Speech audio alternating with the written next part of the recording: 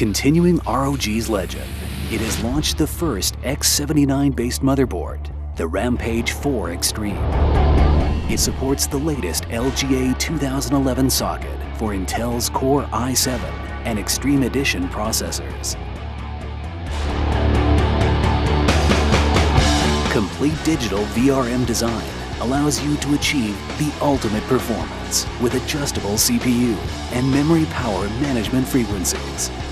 Plugging in 8 DIMMs for up to 64 gigabytes of memory is no longer just a pipe dream on the Rampage IV Extreme. And with a spacious PCIe layout design, you can even run up to 4-way SLI and Crossfire X on this beast of a motherboard. Tons of convenient overclocking and easy do-it-yourself features bring users the ultimate in performance. The back I/O plate is also loaded with features, so you're covered with plenty of ways to share and stay connected. If you think that's all that's new with the Rampage IV Extreme, then you're sorely mistaken. First up, ROG is introducing you to the X socket. You'll be glad that with the X socket, you can switch out the LGA 2011 pad for a 1366 one and get more life out of your previous CPU cooler.